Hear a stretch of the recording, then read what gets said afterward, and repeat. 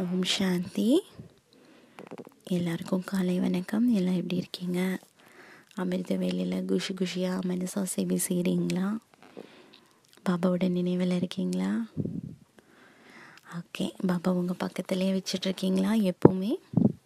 Okay, ஏன்னா இன்றைக்கி August 18, 2018 Baba அமிர்த வேலை டைமை பற்றி நிறையா பாயிண்ட் சொல்கிறாரு, இம்பார்ட்டன்ஸ் பாயிண்ட்டு.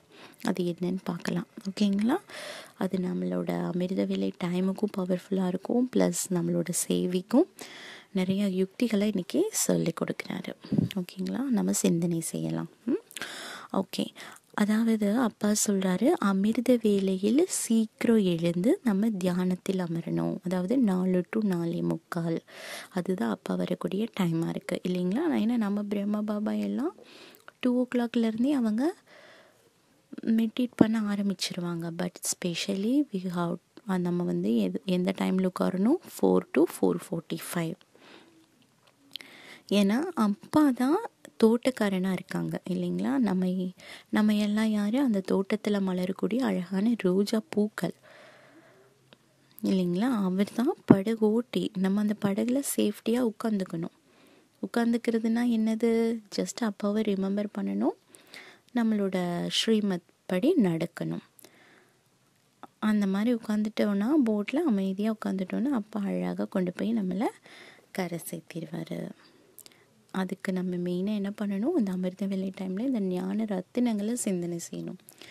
ஓகேங்களா? சும்மா அமிர்த வேலையில் உட்காந்து அந்த பாயிண்ட் ஆஃப் லைட்டை பார்த்தோமா, அமைதியாக உட்காந்துட்டே இருந்தோமா அப்படின்னா மட்டும் அது பவர்ஃபுல்லாக அமைஞ்சிடாது அந்த அமிர்த வேலை டைம். நீங்கள் அந்த அஷ்ட சக்திகளை திங்க் பண்ணணும். உங்களுக்குள்ளே என்னென்ன அந்த 16 கலைகள் அப்பா சொல்லியிருக்காரு. என்னென்ன 16 கலைகள்? நண்பர்களாக்கும் கலை எப்படி, நண்பர்களை முழுமையாக பராமரிப்பது எப்படி, புத்துணர்ச்சி எப்படி கொண்டு வரணும், நிர்வகிக்கும் கலை எப்படி இல்லைங்களா, ஸ்பீச் பண்ணுற கலை எப்படி, இந்த மாதிரி நிறைய கலைகள், மறைத்து வைத்து மற்றும் வெளிக்கொணரும் கலை எப்படி. ஸோ இது மாதிரி 16 கலைகள் சொல்லியிருக்காங்க. அதே மாதிரி கலைகள் தெய்வீக குணங்கள்னு பார்த்திங்கன்னா பணிவு, இனிமை, தூய்மை, எளிமை,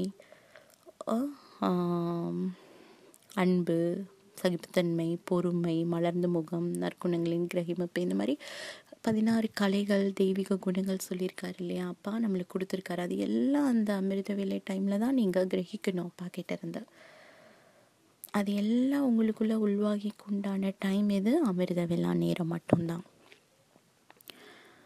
ஓகேங்களா? அப்போ தான் உங்களோட அமிர்த வேளா பவர்ஃபுல்லாக இருக்கும். அந்த நாள் ஃபுல்லாமே உங்களுக்கு சக்தி வாய்ந்த நாளாக அமையும்.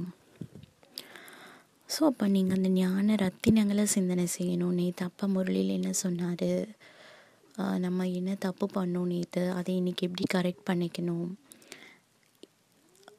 நம்ம ஒரு தப்பு செஞ்சிட்டோன்னா அதை மீண்டும் மீண்டும் பண்ணக்கூடாது அப்பா சொல்கிறாரு இல்லையா அடிக்கடி. ஸோ அந்த ஞான ரத்தினங்களை அப்படியே கொண்டு வரணும் உங்களுக்குள்ள. அந்த அமிர்த வேளா டைமில் அப்பா நம்மளுக்கு எவ்வளோ ஹெல்ப் பண்ணியிருக்காரு. அது எல்லாம் நீங்கள் அப்படியே நினச்சி பார்க்கும்போது உங்கள் கண்ணில் ஆனந்த கண்ணீர் வரணும். புரியுதுங்களா? அதே மாதிரி மனசாக சேவை செய்யணும். அமிர்த வேலையில் பறந்து ஏஞ்சலாக இருந்து சேவை செய்யணும். ஜோதி பிள்ளையாக இருந்து உங்களோட ஆத்மாக்களுக்கு நீங்கள் சக்தி கொடுக்கணும். ஏன்னா இதுக்கு முந்தைய பிரிவில் நம்ம 63 பிரிவுகளாக பாவம் செஞ்சுட்டு வந்துட்டோம் இல்லைங்களா? நம்ம தெரிஞ்சோ தெரியாமலோ மற்ற ஆத்மாக்களுக்கு துக்கம் கொடுத்துட்டோம். அந்த ஆத்மாக்களை எல்லாம் மெர்ஜ் பண்ணணும். அப்பா கிட்ட மெர்ஜ் பண்ணி அந்த ஆத்மாக்கள்கிட்ட எல்லாம் சாரி கேளுங்க. நீங்கள் ஏதாவது தப்பு பண்ணியிருந்தீங்கன்னா சாரி கேட்கணும். இல்லை அவங்க உங்களுக்கு தெரியாமல் ஏதாவது துக்கம் கொடுத்துருந்தாங்க எண்ணம் செல் சொயல் மூலமாக அப்படின்னா நீங்கள் மன்னிச்சிருங்க. ஸோ அதையெல்லாம் நீங்கள் அப்படியே இமேஜ் பண்ணி பார்க்கணும், விஷனில் கொண்டு வரணும் அந்த சோல்ஸ் எல்லாம். அதுக்கப்புறம் நீங்கள் சுகதாமத்துக்கு போங்க.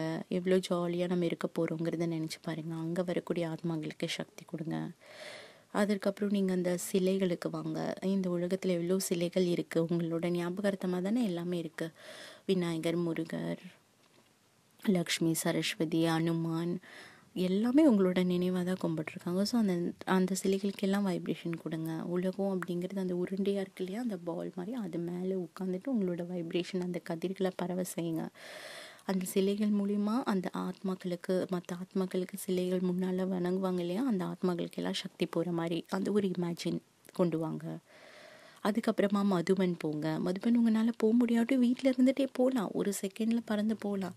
மதுபன் போய் அந்த மலையை நினச்சி பாருங்கள். அங்கே இருக்கிற அப்பா பாபா கூட பறந்துட்டு இருக்காங்க. போய் நீங்கள் அங்கே இருக்கிற எல்லா ஆத்மாங்களுக்கும் நீங்கள் கொடுக்குறீங்க சக்தி. அவங்க எல்லாரும் முயற்சி தீவிரமாக செய்யணும், செஞ்சு அவங்களோட விகாரங்களை போக்கிக்கணும் அப்படின்ட்டு நீங்கள் கொடுக்கணும், சக்தி கொடுக்கணும். அதுக்கப்புறம் நீங்கள் ஏஞ்சலிக் ஃபார்மில் வாங்க. பறந்து நீங்கள் அந்த ஒளி உடலில் ஏஞ்சல் மாதிரி சுற்றி நீங்கள் எங்கெங்கெல்லாம் போகிறீங்களோ அங்கெங்கெல்லாம் சேவை செய்கிற மாதிரி உங்களை இமேஜின் பண்ணுங்கள். ஸோ இதெல்லாம் நீங்கள் பண்ணணும் அமிர்த வேலை டைமில். அப்போ தான் சொல்ல முடியும் நீங்கள் பவர்ஃபுல்லாக அமிர்த வேலை பண்ணுறீங்க அப்படின்ட்டு. ஓகேங்களா? ஓகே, அடுத்தது அப்பா சொல்கிறாரு, எந்த ஒரு விஷயத்தின் மகத்துவம் உலகத்தில் இருக்குது, பாபா கிட்டேயும் இருக்குது அப்படிங்கிறாரு. அது என்னன்னா தானம். ஏற்கனவே இந்த கலியுகத்திலே பார்த்தீங்கன்னா நிறையா பேர் புண்ணியம் தானம்லாம் பண்ணுறாங்க இல்லையா. ஒரு சிலர் ட்ரெஸ்ஸை தானமாக கொடுப்பாங்க, ஒரு சிலர் அன்னதானம் பண்ணுவாங்க, ஒரு சிலர் படிப்பு தானம் கொடுப்பாங்க. ஸோ இந்த மாதிரி நிறையா தானங்கள் இந்த கலியுகத்திலே மக்கள் பண்ணுறாங்க. அந்த தானத்தின் மகத்துவத்தை விட இங்கே எது தானம் மகத்துவமாக இருக்குது? ஞான தானம். அதாவது நம்ம என்னென்ன ரத்தினங்களை முரளி மூலிமா படிக்கிறோமோ அதையெல்லாம் நம்மளுக்குள்ளே கொண்டு வரணும், தாரணை செஞ்சு அந்த எக்ஸ்பீரியன்ஸை நம்ம அடுத்தவங்களுக்கு தானம் பண்ணணும். நம்ம படித்து என்ன புரிஞ்சுக்கிட்டோமோ அதைய ஞான ரத்தினங்களை நம்ம தானம் கொடுக்கணும். அதுதான் சிறந்ததிலும் சிறந்த தானமாக விளங்குது. அதுக்கு மெயினாக நம்மளுக்கு என்ன வேணும்? இரக்கமான வேணும், கருணை உள்ளம் வேணும். ஓகேங்களா? கருணை உள்ளத்தோட அப்பாவுக்கு ஈக்குவல் ஆகி எல்லாத்துக்கும் அந்த நம்ம என்னென்ன பொக்கிஷங்கள் எல்லாம் அப்பா கிட்ட எடுத்தோமோ, அமிர்த வேலையில் என்னென்ன பொக்கிஷங்கள் என்னென்ன குணங்கள் எல்லாம் அப்பா கிட்ட இருந்து கிரகிச்சோமோ அது எல்லாமே நீங்கள் மற்ற ஆத்மாக்களுக்கு தானம் கொடுக்கணும். நீங்கள் அது மனசாரவும் செய்யலாம், உங்களோட ஸ்பீச், அந்த நடத்தை, உங்களோட செயல் மூலியமாகவும் செய்யலாம். ஏன்னா நிறைய பேர் செய்கிறாங்க இல்லையா. ஒருத்தங்க ஏதாவது ஒரு கோயிலுக்கு போய் ஒரு 1000 பேர்த்துக்கு அன்னதானம் போட்டுட்டா உடனே பேப்பரில் வந்துடுதில்ல, நியூஸ் பேப்பரில் அடுத்த நாள். ஸோ அந்த மாதிரியெல்லாம் நீங்கள் பண்ணலாம். நியூஸ் பேப்பரில் இந்த மாதிரி அப்போ பற்றி விளம்பரம் கொடுக்க போகிறோம் அப்படின்னு நீங்கள் கொடுக்கலாம், அல்லது யூடியூப் சேனல்ஸில் போடலாம். ஸோ உங்களுக்கு தெரிஞ்ச மாதிரி எப்படியெல்லாம் சேவை செய்கிறதுக்கு எந்தெந்த மாதிரி சூழ்நிலை அப்பா அமைச்சு கொடுக்குறாங்களோ அதை மிஸ் பண்ணாமல் நீங்கள் சேவை செய்யணும். அடுத்தவங்க என்ன நினைக்கிறாங்கிறத பற்றி நினைக்காதீங்க, பட் அந்த தானத்தை கொடுத்துக்கிட்டே இருக்கணும் அப்படிங்கிறார் அப்பா. ஓகேங்களா? ஏன்னா இப்போ நம்ம எல்லாருமே எங்கே இருந்தோம்? பக்தி மார்க்கத்தில் இருக்கும்போது நம்ம எல்லாருமே இந்த கடலில் துக்கம் அப்படிங்கிற இந்த கடலில் மூழ்கி இருந்தோம். அப்பா தான் படகோட்டியாக இருந்து நம்மளை அப்பா மூழ்கி இருந்தவங்களை காப்பாற்றி விட்டுருக்காரு. இப்போது நம்ம எந்த மாதிரி ஒரு டைமில் இருந்துகிட்ருக்கோம்? வைரத்திற்கு சமமான நாட்கள் இப்போ நம்ம வாழ்ந்துட்டுருக்கோம் இல்லைங்களா? சங்கம் யுகத்தில் அப்பா நம்மளை அந்த அளவுக்கு பாக்கியசாலி குழந்தைகளாக ஆக்கியிருக்கிறாரு. நம்ம ஒன்றும் ஆக கிடையாது. அப்பா உங்களுக்காக இந்த பொக்கிஷத்தை அப்பாவும் கொடுத்துருக்காரு. நீ இந்த மாதிரி இருந்த குழந்தை, இதை படி, இப்படி படித்து மறுபடியும் நீ மீண்டும் நீ தான் ஆக போகிற அந்த மாதிரி லக்ஷ்மி நாராயணனா அப்படின்னு அப்பா சொல்லி கொடுக்குறாரு. நம்ம எவ்வளோ பாக்கியசாலி குழந்தைங்க. நீங்கள் எப்பாவது நினச்சிருப்பீங்களா பக்தியில் இருக்கும்போது இந்த மாதிரி ஒரு ஞானத்தை எடுத்து இப்படியெல்லாம் படிப்போம், இப்படி தாரணை பண்ணுவோம், 4 மணிக்கு எந்திரிச்சு அமிர்த வேலை பண்ணுவோன்ட்டு நீங்கள் பிளான் பண்ணியிருப்பீங்களா? நினச்சி பாருங்கள். கண்டிப்பாக கிடையாது இல்லையா? இதில் என்னோடய எக்ஸ்பீரியன்ஸ் இன்றைக்கி இப்போ சொல்லணும்னு தோணுதா, அது சின்னதாக சொல்லிடுறேன். அது என்னென்னா, இப்போ நான் ஸ்கூல் படிக்கும்போது, காலேஜ் படிக்கும்போது எனக்கு பாபாவோட ஞானம் கிடைச்சது. எப்படின்னா, ஒரு நியூஸ் பேப்பர் அந்த நோட்டீஸ் மூலயமா எனக்கு கிடைச்சது. நான் போனேன், 7 நாள் கோர்ஸ் எடுத்துட்டேன். பட் சென்டர்ஸ்க்கெல்லாம் போனேன். அது எனக்கு அந்தளவுக்கு அதில் ஆர்வம் வரல, அந்தளவுக்கு எனக்கு முரளி பாயிண்ட்ஸ் புரியலை, இன்ட்ரெஸ்ட் இல்லை. அது என்னமோ எனக்கு அந்த வயசில் புரிஞ்சுக்கக்கூடிய மெச்சூரிட்டி இல்லைன்னு சொல்லலாம். பட் பக்தி பீரியட் என்ன முடியலன்னு அப்படின்னு கூட சொல்லலாம். ஏன்னா எனக்கு அந்த ஞானம் சுத்தமாக புரியல. இப்போ ஏதோ எல்லா சாமி மாதிரி ஏதோ ஒரு சாமி அப்படின்னு நினச்சிக்கிட்டு நான் போய்கிட்டு இருந்தேன். அப்புறம் பார்த்திங்கன்னா ஏதோ கர்மத்தின் விதிப்படி எனக்கு கல்யாணம் ஆச்சு, குழந்தை இந்த மாதிரிலாம் வந்துருச்சு. இப்போது இந்த ஒரு லாஸ்ட் நவம்பரில் இவர் ஐயப்பர் மாலை அதுக்காகவே பாபா என்னை அவரை போட வச்சு தூய்மையாக இருந்து இந்த ஞானத்தை கொடுத்தாரு. எப்படி பார்த்தேனே தெரியல. எப்படி யூடியூப்பில் இந்த மாதிரி தான் ஏதோ ஒரு நம்ம பார்ப்போம் இல்லையா, அந்த மாதிரி பார்க்கும்போது சரவணன் பிரதரோட வீடியோஸ் இந்த மாதிரி வந்தது. அது என்னடா அப்படின்னு பார்க்கும்போது அதில் ஃபுல்லாக இன்ட்ரெஸ்ட் ஆயிடுச்சு. நிறையா விஷயங்கள் தெரிஞ்சுக்கணுன்னு வந்தது. ஆமாம் இல்லை, அன்னைக்கெல்லாம் நம்மளுக்கு படிக்கும்போது, காலேஜ் படிக்கும்போது நம்மளுக்கு ஒன்றுமே தெரியல, இப்போ இவ்வளோ இதில் அடங்கியிருக்கா அப்படின்ட்டு இப்போ தான் எனக்கு முழுக்க முழுக்க லாஸ்ட் நவம்பர்லேருந்து தான் இந்த ஞானத்தை அவ்வளோ கற்றுக்கிட்டு தாரணை பண்ணிக்கிட்டு, ஓ இப்படியா நம்ம எப்படி இருந்தோம் பாரு, 10 வருஷமாக நம்ம பாப்பாவை ஃபுல்லாக மறந்துட்டோம், பட் பாப்பா நம்மளுக்காக ஒரு சூழ்நிலையை க்ரியேட் பண்ணி இவ்வளோ அழகாக எடுத்து கொடுத்தாருன்னா அப்போ தான் எனக்கு புரிஞ்சுது. எனக்கு அப்படியே என்ன சொல்கிறது, அதை நினச்சாலே மெய்சில் இருக்குது. என் ஹஸ்பண்ட் வந்து ஐயப்பருக்கு மாலை போட்டது வந்து பார்த்திங்கன்னா கல்யாணத்துக்கு முன்னால், அவங்க வீட்டில் இருக்கும்போது, ஸ்கூல் படிக்கும்போது, காலேஜ் படிக்கும்போது தான் அவர் மாலை போட்டது. கல்யாணம் ஆகி இன்னும் 1 வருஷம் கூட அந்த மாலை போடலை. ஏன்னா நாங்கள் வந்து இப்போ பாரதத்தில் இல்லை, நாங்கள் வேறு கண்ட்ரியில் இருக்கோம். அதனால் இங்கே வந்து இந்த மாலை போட்டு சபரிமலைக்கு போகக்கூடிய வாய்ப்புகளே இல்லாதனால அவர் மாலை போடாதனா அதற்குண்டான அந்த ஒரு திங்கிங்கும் வரல, பேச்சு எதுவுமே பேசலைன்னு வச்சுக்கோங்களேன். பட் இப்போ அந்த மாலை போடணும் அப்படிங்கிற அந்த கான்செப்டை வர வச்சு அந்த 2 மாதம் ப்யூரிட்டியாக இருக்கணும் இல்லைங்களா ஐயப்ப விரதம்னா, அதை தூய்மையாக இருந்து இந்த நாலேஜை கொடுத்துருக்காரு. கண்டிப்பாங்க, நீங்கள் சொன்னால் நம்ப மாட்டீங்க, அவர் மாலை போட்டு 2வது நாளில் நான் இந்த வீடியோஸ் எல்லாம் பார்க்குறேன், எனக்கு இந்த ஞானம் கிடைக்கிது. எப்படின்னு நினச்சி பாருங்களேன். எனக்கு அப்படியே இப்போல்லாம் நினச்சாலுமே அவ்வளோ எனக்காகவே வந்தியா பாப்பா, எனக்காகவே நீ வந்து எனக்கு இந்த மாதிரி ஒரு சந்தர்ப்பத்தை ஏற்படுத்தி கொடுத்துருக்க அப்படிங்கிற மாதிரி அந்த ஒரு ஆனந்த கண்ணீர் எனக்கு அப்பப்போ வரும். பாபா கிட்ட நான் சொல்லுவேன், அந்த பாக்கியத்தை அப்பா தான் எழுப்பியிருக்காரு, நம்ம ஒன்றும் பண்ண கிடையாது. அந்த மாதிரி எனக்குன்னு கிடையாது, ஒவ்வொரு பிகே குழந்தைங்களுக்கும் பார்த்திங்கன்னா ஒவ்வொரு சூழ்நிலையை அப்பா மட்டும்தான் க்ரியேட் பண்ணி கொடுத்துருக்க முடியும், வேறு யாராலையும் க்ரியேட் பண்ண முடியாது. ஓகேங்களா? ஏன்னா அப்பா தான் பாக்கியத்தை நம்மக்கிட்ட தட்டி எழுப்புறாரு, நீ இப்படி இருந்த குழந்தை நீ ஆகு அப்படின்ட்டு. புரியுதுங்களா? ஓகே, அது மறந்துடாதீங்க. அதை நான் இன்னமும் சொல்லணும்னு நினச்சி நான் அதை சொல்ல வந்துட்டேன். ஓகே. இந்த மாதிரி ஒவ்வொருத்தரோட பிகே லைஃப்லேயும் ஒவ்வொரு எக்ஸ்பீரியன்ஸ் இருக்கும். ஏன்னா பாபா பண்ணின மேஜிக்ஸு, பாபா பண்ண அனுபவங்கள் எல்லாம் சொன்னால் டைம் பார்த்தாது, அந்த அளவுக்கு அவர் எக்ஸ்பீரியன்ஸ் பண்ண வச்சுருக்கிறாரு இல்லைங்களா? ஒவ்வொரு பிகேக்கும் அந்த அனுபவம் இருக்கும். அதனால தான் நம்ம இங்கே உட்காந்து இவ்வளோ என்ஜாய்மெண்ட்டோட முறையில படிக்கிறோம், அவ்வளோ ஜாலியாக குஷியாக நான்வெஜ்ஜை விடுறோம், வெங்காயம் பூண்டு சேர்க்கறதில்ல, அமிர்த வேலை பண்ணுறோம். ஸோ இதெல்லாம் எதனால்? அந்த ஒரு அனுபவங்கள் தான். பாபா நம்மளுக்கு அந்த ஒரு அனுபவத்தை ஏற்படுத்தி கொடுத்துருக்காரு. ஒவ்வொரு பிகேக்கும் இருக்கும் கண்டிப்பாக. ஓகே, அடுத்தது பார்த்திங்கன்னா அப்பா என்ன சொல்கிறாருன்னா, இப்போ நம்ம எல்லாருமே இங்கே வந்து மெடிடேஷன் பண்ணிகிட்ருக்கோம், தியானம், உண்மையான தியானம் பண்ணிகிட்ருக்கோம் இல்லைங்களா? ஏன்னா இங்கே நிறையா தியானத்தை சொல்லி கொடுத்துட்ருக்காங்க. ஒரு சிலர் வந்து மூச்சு பயிற்சியில் கவனம் கொடுக்க சொல்லுவாங்க, ஒரு சிலர் இந்த கையை கால் அசைக்கிறது, இந்த மாதிரியெல்லாம் நிறையா பேர் வெரைட்டியாக ஞானங்கள் கொடுக்குறாங்க. பட் உண்மையான தியானம் இதுதான். நான் ஒரு ஆத்மா, என்னோடய அப்பா ஒரு ஆத்மா, பரமாத்மாவாக இருக்கார், நான் கனெக்ட் பண்ணி இந்த சர்வ குணங்களையும் சக்திகளையும் அப்பா கிட்டேருந்து கிரகிக்கிறேன். ஸோ இதுதான் உண்மையான தியானமாக இருக்க முடியும், உண்மையான தபஸ்வின்னு கூட சொல்ல முடியும். இந்த மற்றவங்க பண்ணுற தியானம் எல்லாம் சும்மா பேருக்கு, அது ஹியூமன் பீயிங் சொல்லி கொடுக்குறது, கடவுள் சொல்லி கொடுக்குறது கிடையாது. ஏன்னா மாயை வந்து அந்தளவுக்கு இந்த உலகத்தை காடு மாதிரி முள்ளும் கற்களும் நிறைந்த காடாக மாற்றி வச்சுட்டான் இல்லைங்களா? ஏன்னா அதோட வேலை தான், மாயாவோட வேலை தான் அது, மாயா செஞ்சிட்ருக்கான்.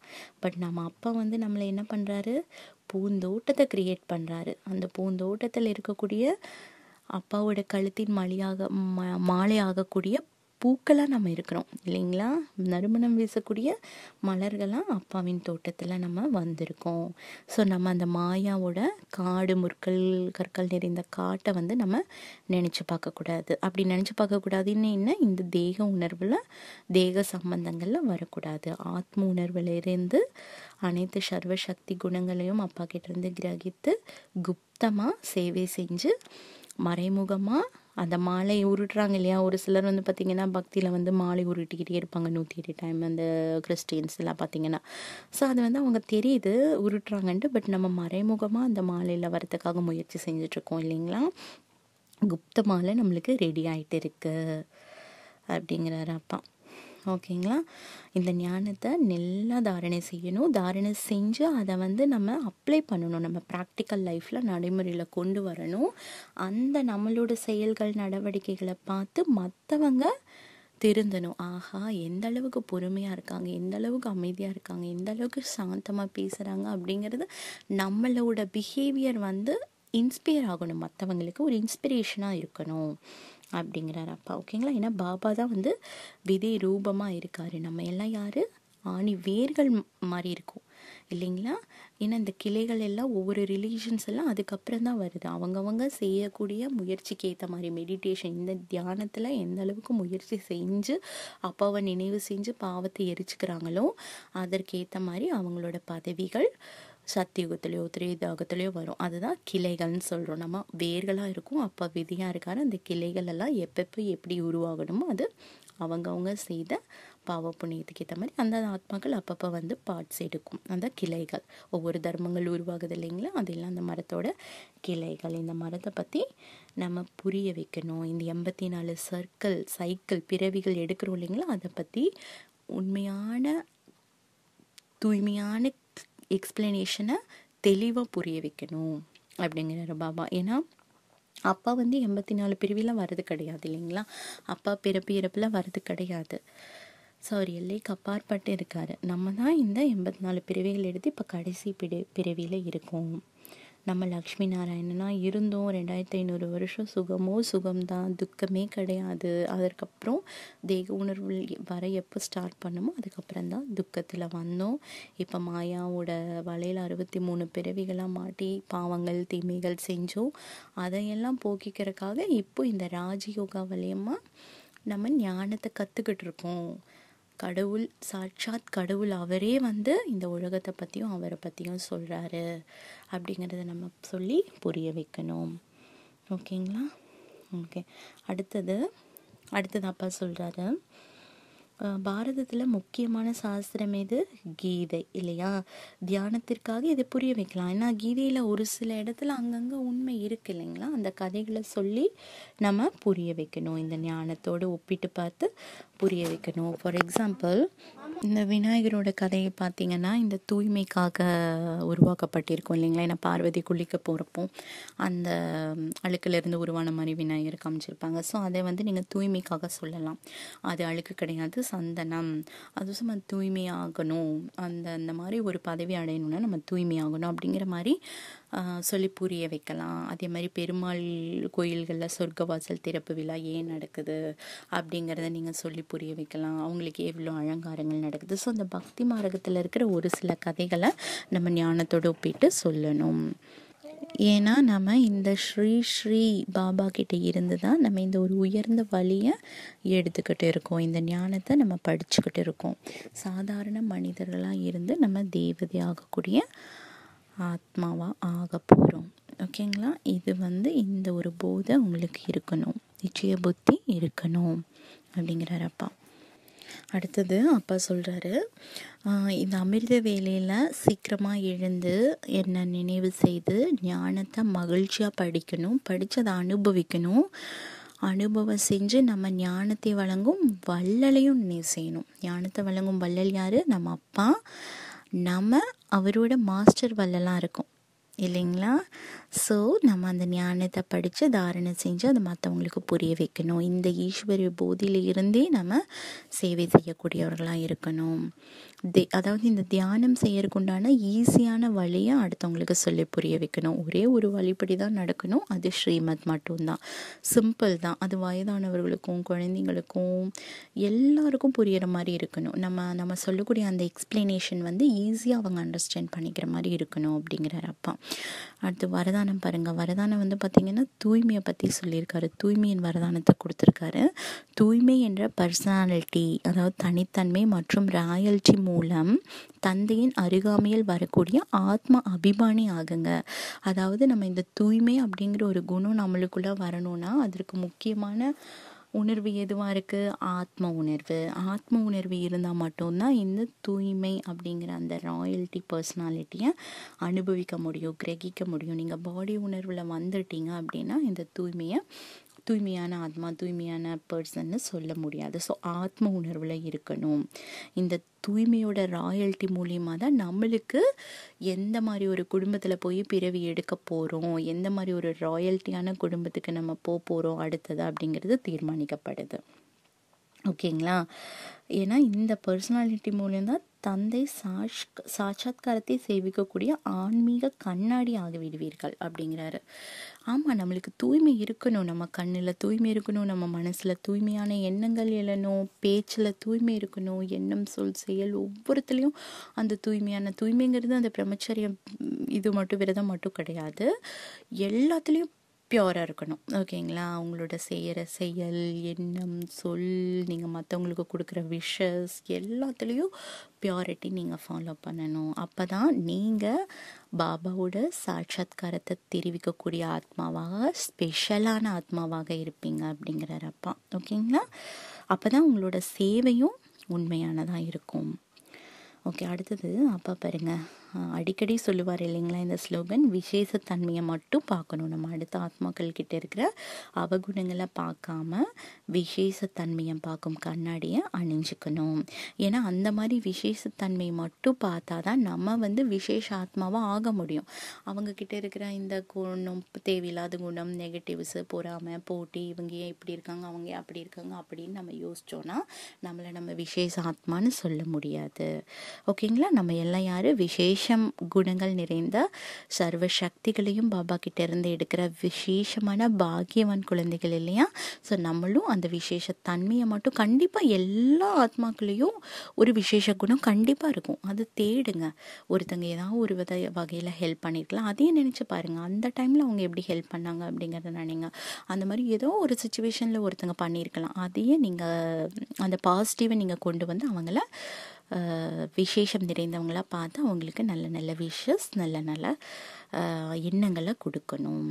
ஓகேங்களா? Okay, Om Shanti. Thank you Baba, thank you so much. I love you.